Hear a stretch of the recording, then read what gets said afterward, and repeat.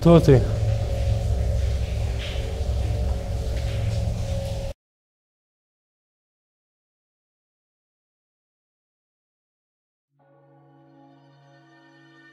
Я давно не выезжал в поездки. Все дело в последнем месте, которое я посетил. В ту ночь я многое пережил, и это очень сильно отразилось на мне. Я был морально измучен, что впоследствии, скорее всего, отразилось на моем здоровье. Я заболел и целую неделю пролежал с температурой, которую было никак не сбить. В это время мне часто снилось это ужасное здание. Снился тот демон, вылезающий из зеркала, та ужасная кукла из ванной.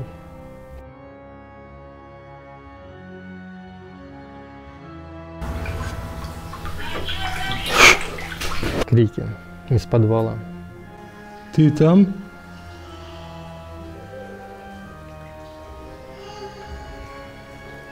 Черт. Я часто просыпался ночью и долго не мог уснуть. Поэтому, как только стало мне немного лучше, я сразу решил вернуться обратно и постараться закончить начатое. Но на самом деле я не имею ни малейшего понятия, что я должен закончить.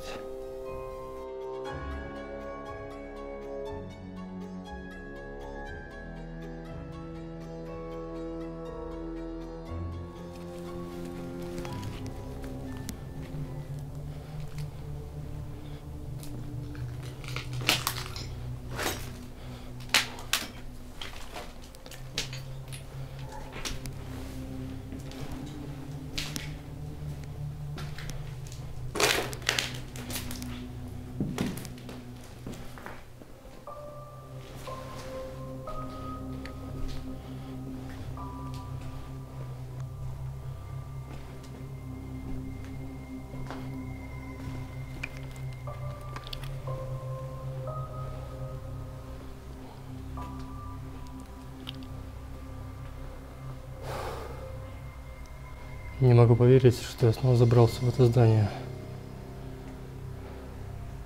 Честно сказать, я даже не знаю, что я здесь забыл.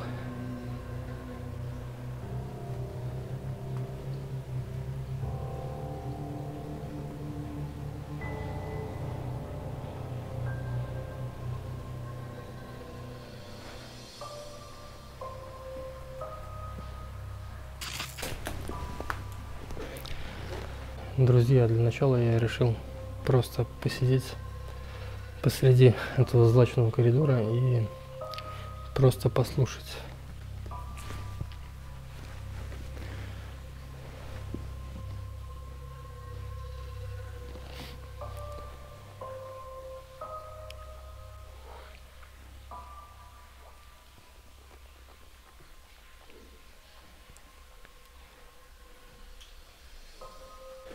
Конечно, чувствую себя максимально некомфортно, что, в принципе, и следовало ожидать.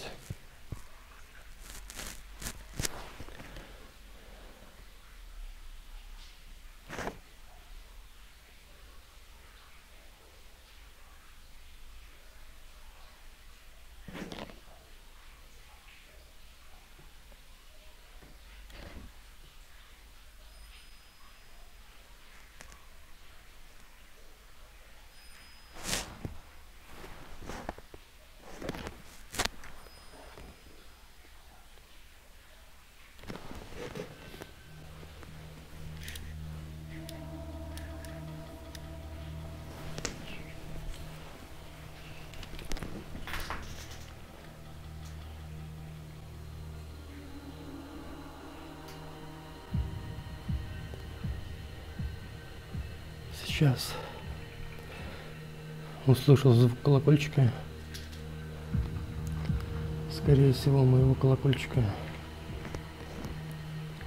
После первой съемки я его так и не нашел.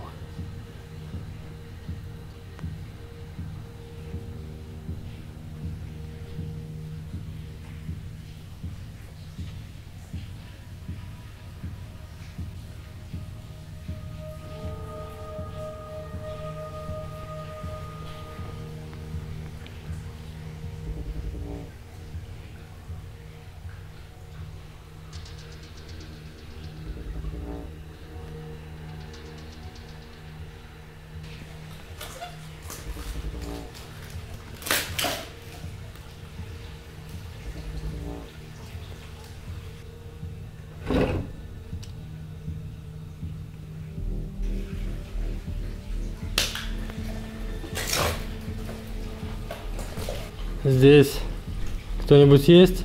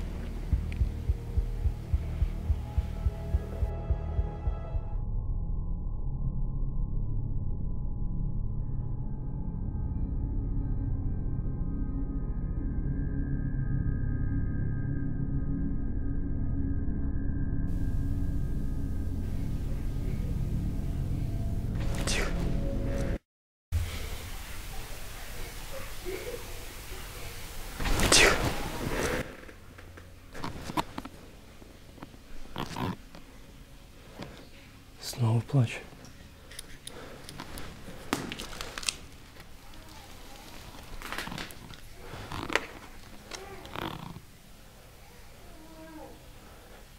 Надеюсь, вам тоже слышно. Очень тихий плач.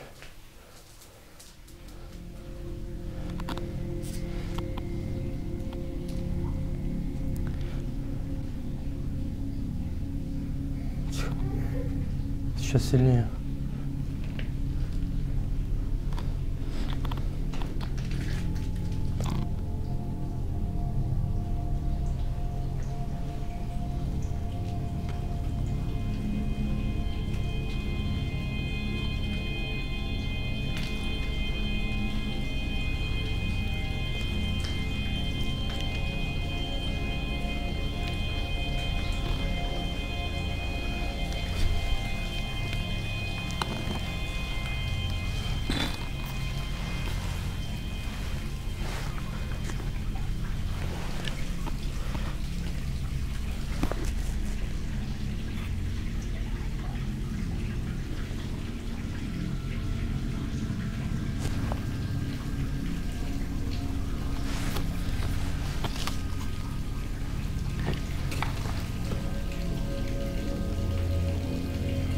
Там есть кто-нибудь?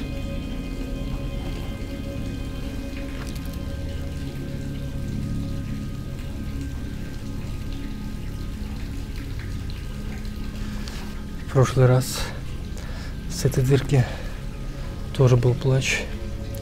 И в тепловизоре я увидел лицо.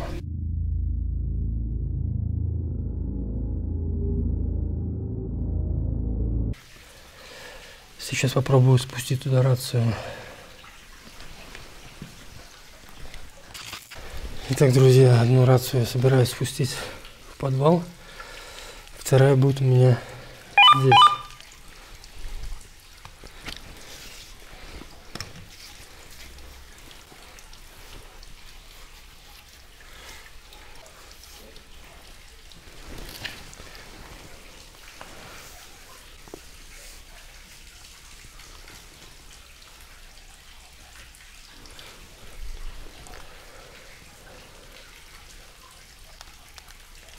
Если там кто-нибудь есть, вы можете дать мне знак, ответить мне?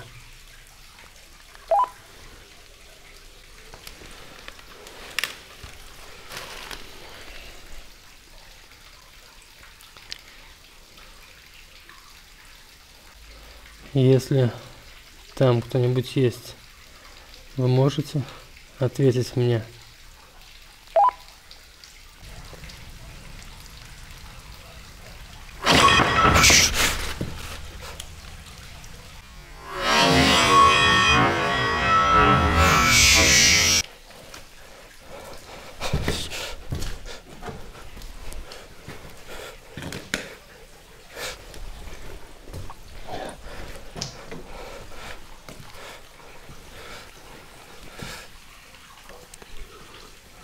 Рации нету.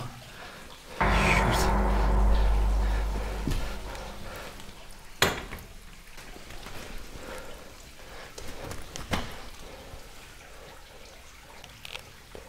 Там есть кто-нибудь?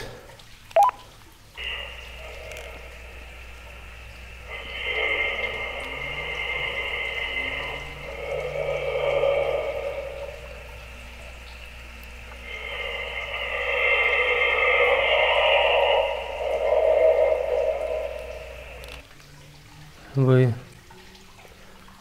меня слышите?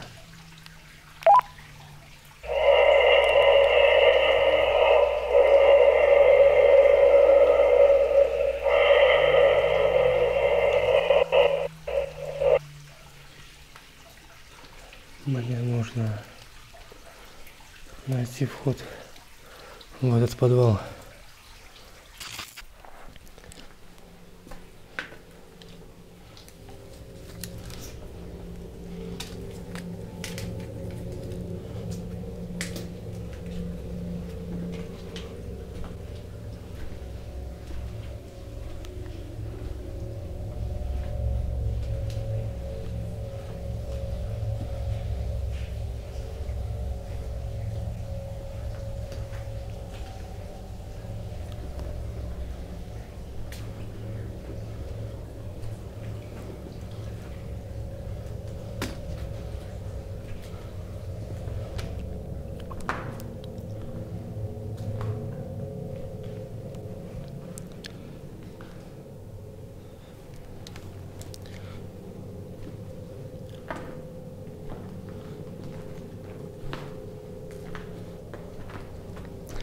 Возможно, подвал где-то здесь, вход в подвал.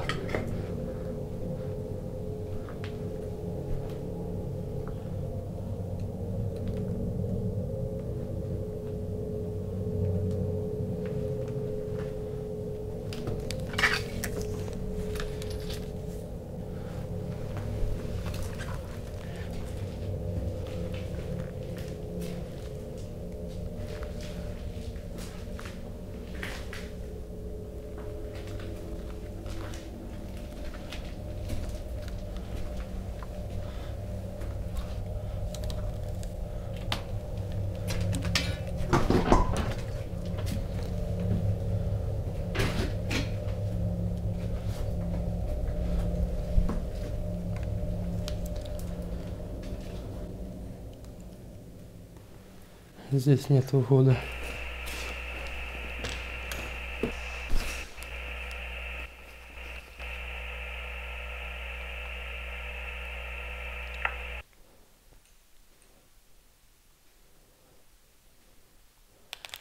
Вы меня слышите?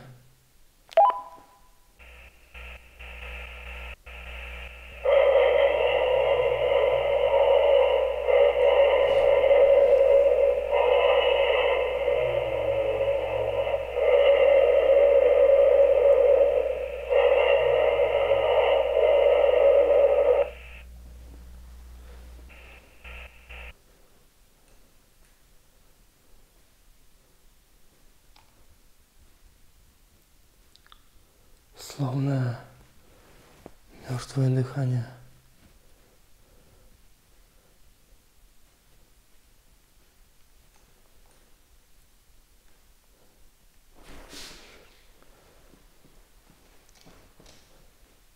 Здесь кто-нибудь есть?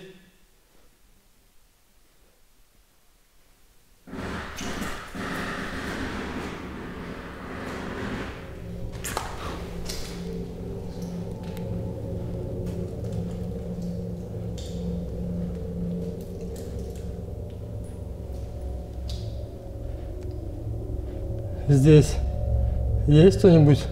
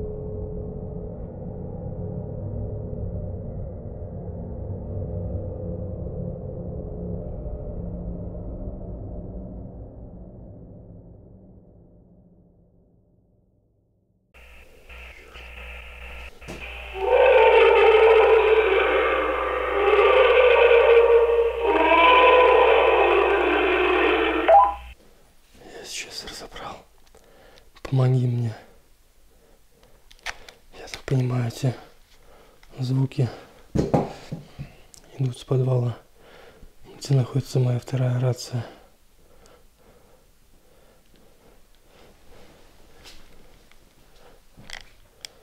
Вы меня понимаете?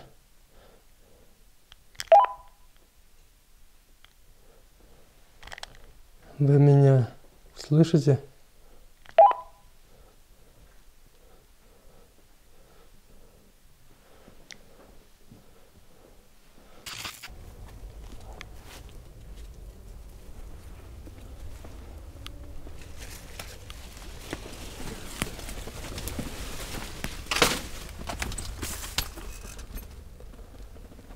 Черт. Кажется, я нашел.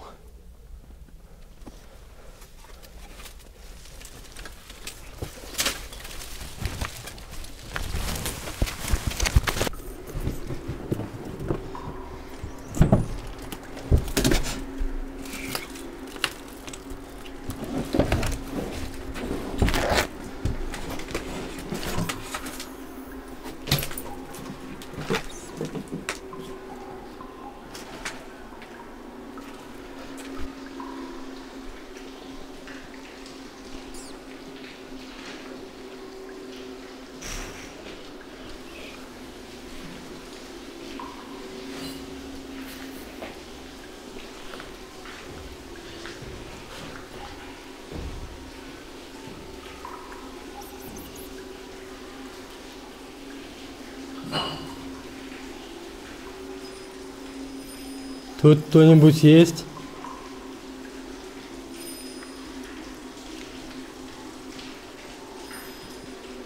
Черт. Друзья, я хочу напомнить, что это подвал. Он находится под ваннами. В этом подвале с помощью тепловизора я видел лицо.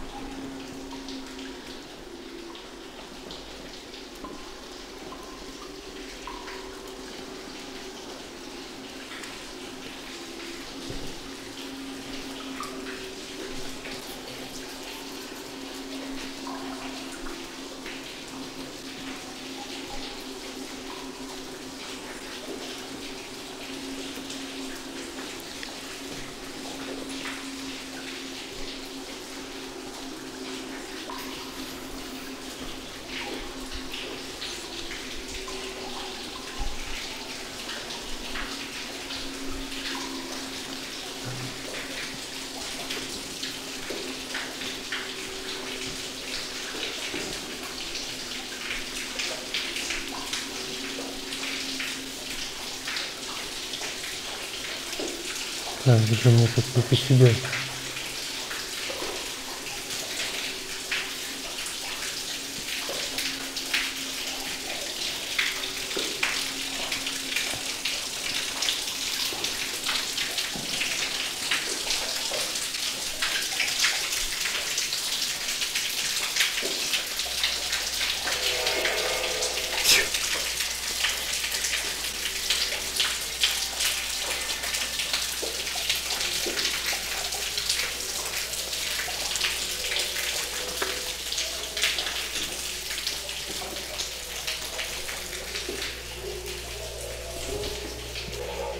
Кто здесь?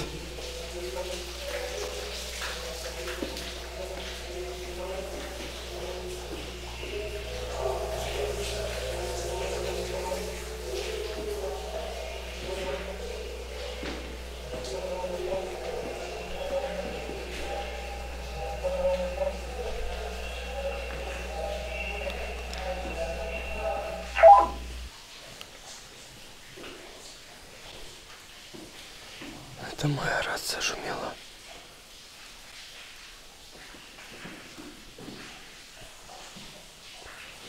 Я думаю, вряд ли она могла поймать FM-волну.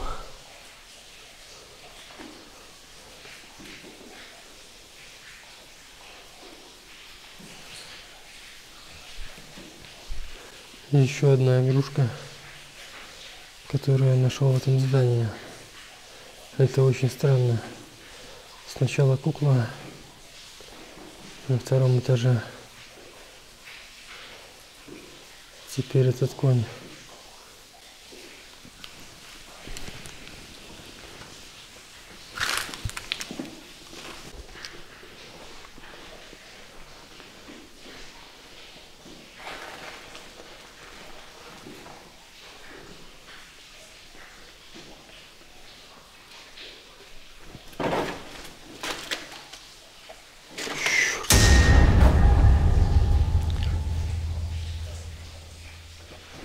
Конь стоял по-другому.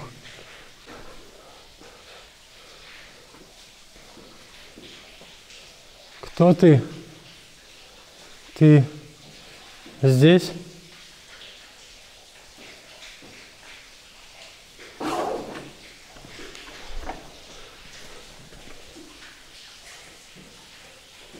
Ты говорил, тебе нужна помощь.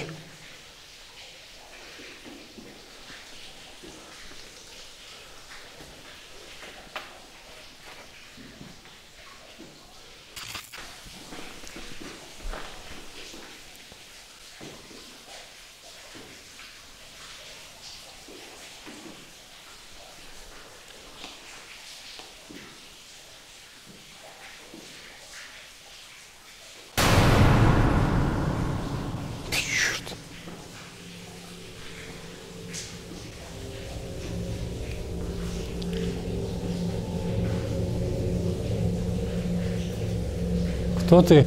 Я тебя вижу.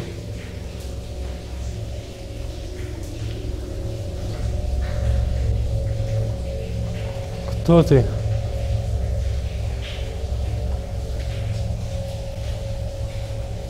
Я тебя вижу. Не бойся меня. Ты умеешь разговаривать?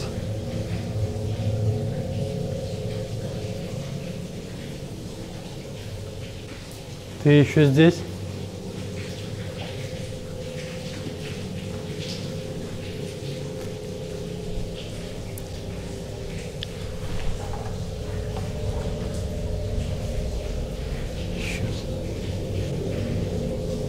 Нету.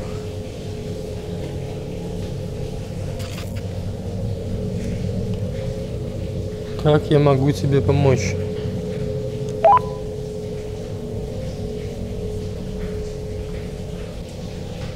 Как я могу тебе помочь?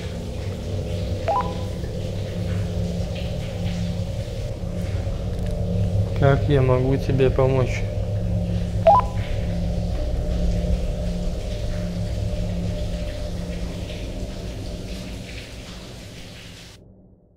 И тишина. Одна сплошная тишина. Ни звуков, ни движений. Скорее всего, я ничего не закончил, а был просто в роли наблюдателя. Что это за крики, плач, кто был в тепловизоре? К сожалению, я не могу ответить на эти вопросы. Это огромная загадка для меня, и, скорее всего, это и останется загадкой, потому что пока я больше не собираюсь возвращаться в это здание. Здесь было много всего, много странного, но я не могу сложить это все в единую картину. Поэтому, друзья, на этом все. Всем пока.